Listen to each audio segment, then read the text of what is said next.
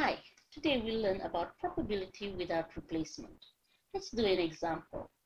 A jug consists of 21 marbles. 12 are green and 9 are blue. William picked 2 marbles at random. First part says, draw a tree diagram to represent the experiment, and the second part says, find the probability that both marbles are blue and one marble is blue and one marble is green. Let's look at the tree diagram. This is what a tree diagram looks like. Okay, here are the branches. The question said that he picked 2 marbles. So the first time he picked the marble, okay, he could have picked a green or a blue. Okay, the probabilities are written on the branches. There are 12 green marbles over total of 21 marbles, and there are 9 green marbles over total of 21 marbles. Then the second time he picked, okay, he could pick either a green or a blue if he had picked a green the first time, and he could also pick a green or a blue if he had picked a blue marble the first time. Let's look at the probabilities on the branches. For green, he has already picked 1 green, so there are only 11 left out of the new total 20. For blue, if he had picked a green the first time, there are still 9 blue because he hasn't picked any blue, so you have 9 out of the new total 20. Let's see the other branches. If he had picked a blue the first time, okay, so the second time now he's picking a green, and there are 12 out of 20 green.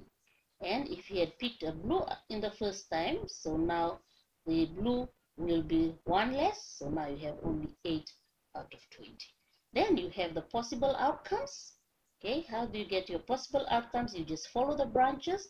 So you have G, green, green, green, blue, or blue, green, and blue, blue.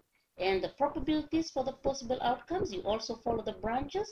So for the first one, green, green, you have 12 over 21 multiplied by 11 over 20. And you have to do this for all the branches.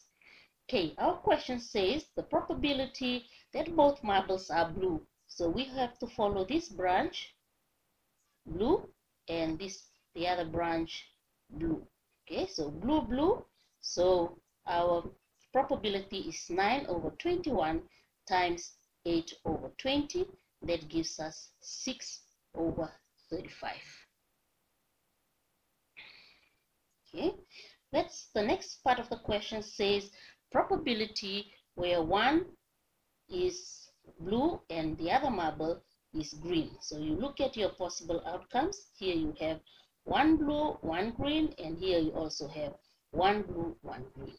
So you multiply the probabilities on the branches, and then what you do, you add the 2 to get your final probability. Okay, so that is what we've done here. So we have 12 over 21 times 9 over 20. It's 12 over 21 times 9 over 20 plus 9 over 21 times 12 over 20. And the answer is 18 over 35. Thank you.